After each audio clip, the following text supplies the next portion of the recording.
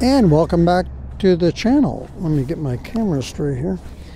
And on this video, I'm riding the Lyric Graffiti, but I want to talk about the Lyric Graffiti X. Now, it's a bike that I purchased a while ago, but haven't gotten yet because nobody's gotten them yet because they have not been shipped to us yet, but they are getting very, very close. So we should be getting our bikes within the next 3 or 4 weeks. I'm hoping by the first week of October. And I wanted to talk a little bit about the bike. And so I pretty much have a good idea now of range for the bike I'm riding now, Lyric Graffiti, which has two 15 amp hour batteries, or 17.5 I should say hour batteries, which is 35 amp hour total, and they're 52 volt.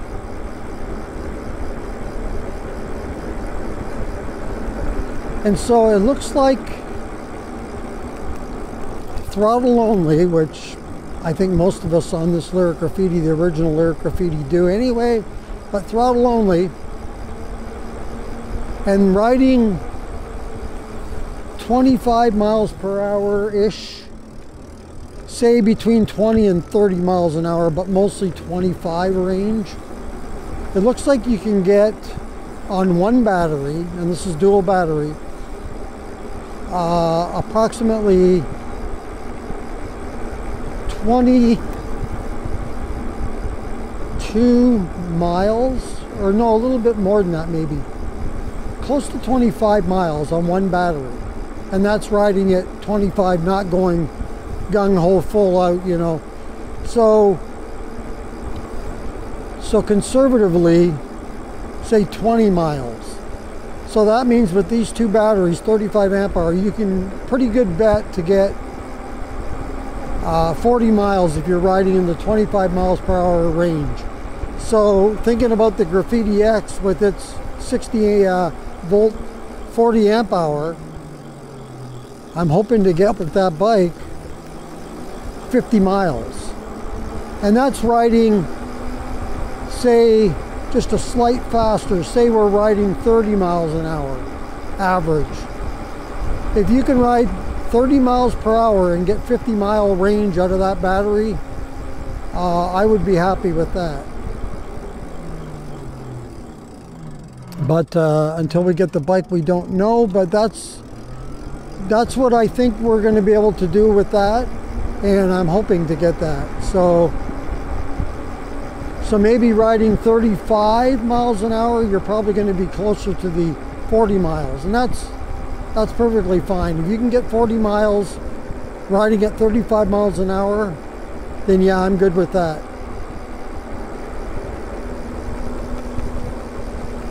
But this bike, I've seen the final pictures of the final production, and this bike looks amazing, spectacular.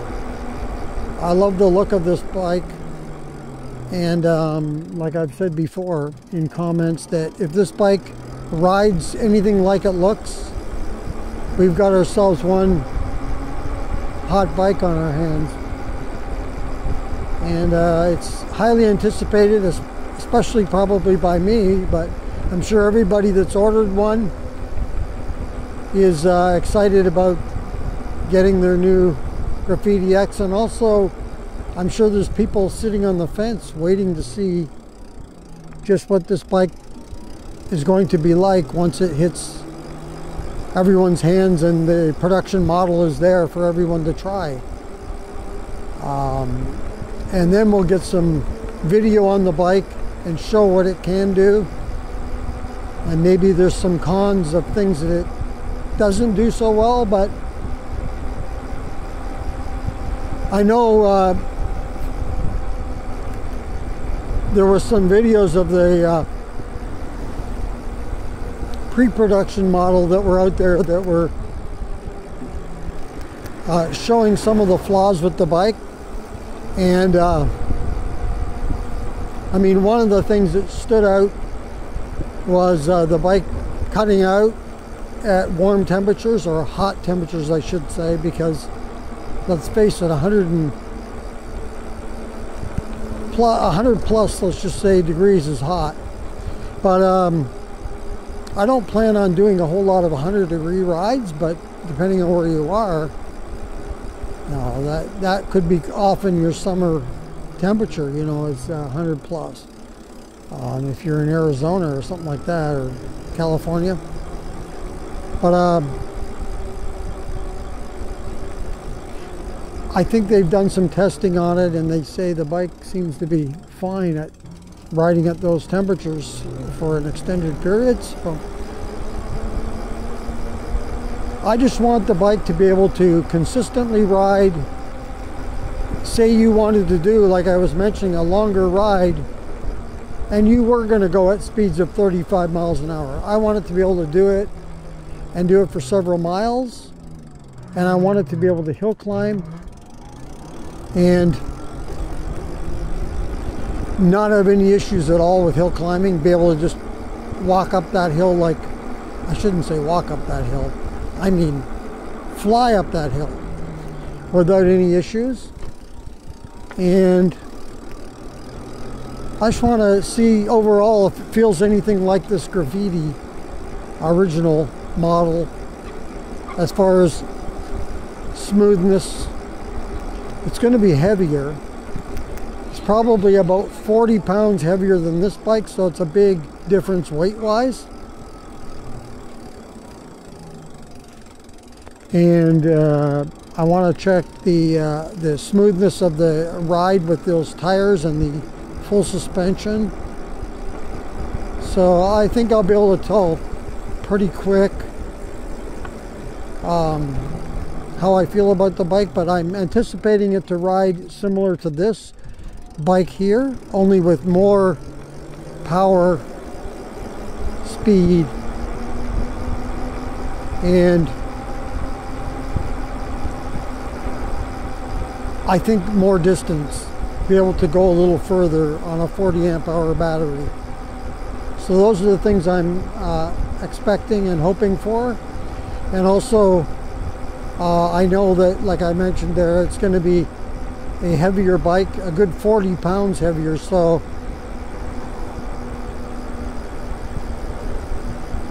it won't be as nimble, I wouldn't think, as this bike just because of that weight, but I'm expecting it to be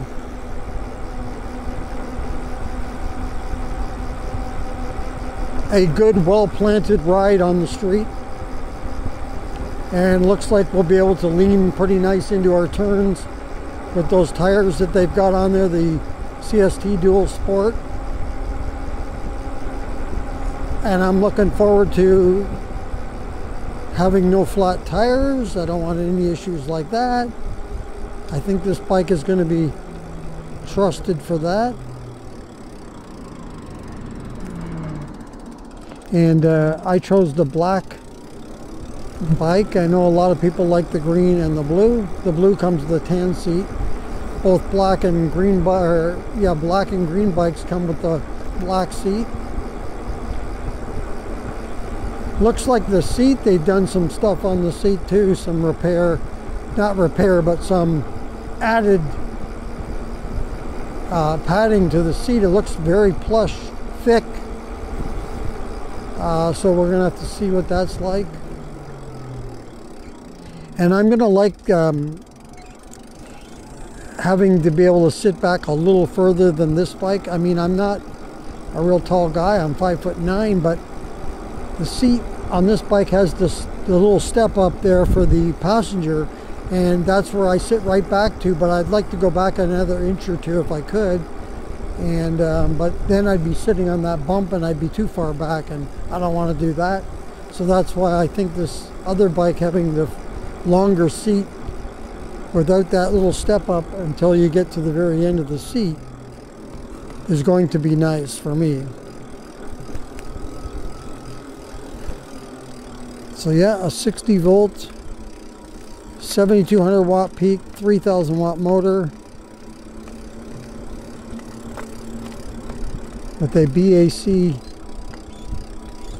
2000 controller ASI.